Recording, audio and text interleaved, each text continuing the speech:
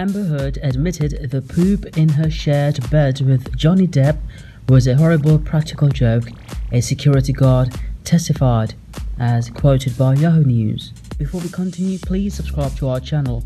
Moving on, Amber Heard took responsibility for the poop in her shared bed with Johnny Depp the night after an explosive fight. One of Depp's security guards testified in court.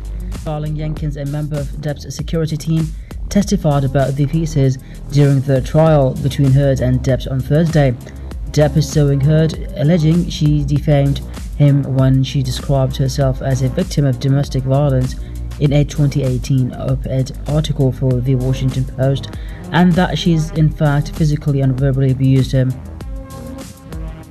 Heard has denied the allegations and countersued, alleging Depp beat her more than once while under the influence of drugs or alcohol. Jenkins testified about the time surrounding Heard's 30th birthday dinner on April 21, 2016.